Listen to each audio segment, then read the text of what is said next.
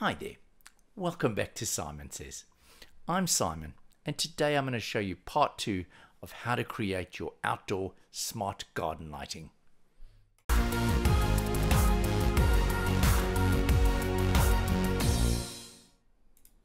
So first of all, here's our wiring diagram. So as we discussed in the last episode, we've got our AC power coming in to this 12 volt power supply. And just remember that you need to calculate the amperage. I would say at least a 5 amp, but if you've got a lot of lights and they're the higher wattage, I would definitely perhaps go for a 10 amp supply.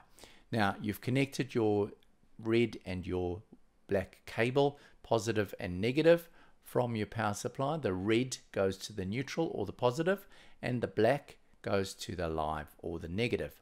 Now next you need to have a little jumper cable here going from the live over to the 1, which is your one side of the switch.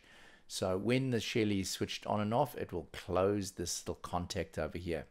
So when we close the contact, the power is then able to flow from the positive around here through the lights, back through the switch to the negative, and then it will supply power to the lights.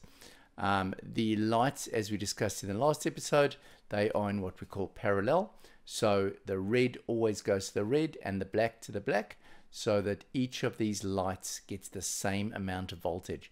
If we put them in series, they would then glow very dimly. So really important to set them up in parallel like this. So that is how to do your wiring. Now in the second part of this video, I'm going to show you the automation, but before we do that, I'm going to show you another way of doing it. If you don't want to play around with the Shelly, you can use a smart plug. So I'm going to set up a smart plug and then I'm going to show you the integration. Alright, so let's create our automation now. So we'll go down here to settings. Now this can either be done with a Shelly one, as what I showed you in the first example, but you could also quite easily do this with a smart plug. So in this example, when I create the automation, I'm going to show using a smart plug, but you would do it exactly the same for the Shelly one.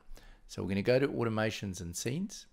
We're going to create a new automation, start with an empty automation, and we're going to add the trigger. So the trigger here is the sun. So when the sun sets, we want to turn the lights on. So we go for trigger when the sun sets, sunset, and then we go add action. So for the action, we're going to select our device. Now this smart plug is called bedroom lamp.